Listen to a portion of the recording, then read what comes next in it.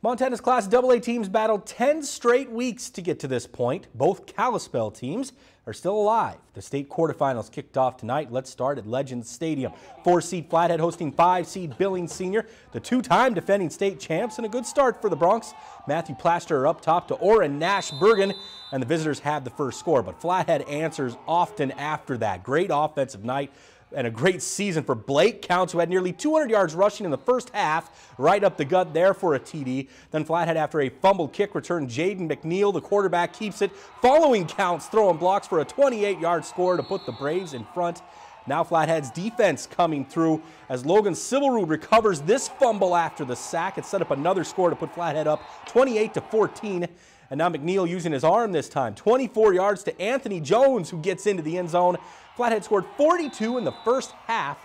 They slowed down after that, but it was still more than enough. The Braves march into the semifinals 52-35.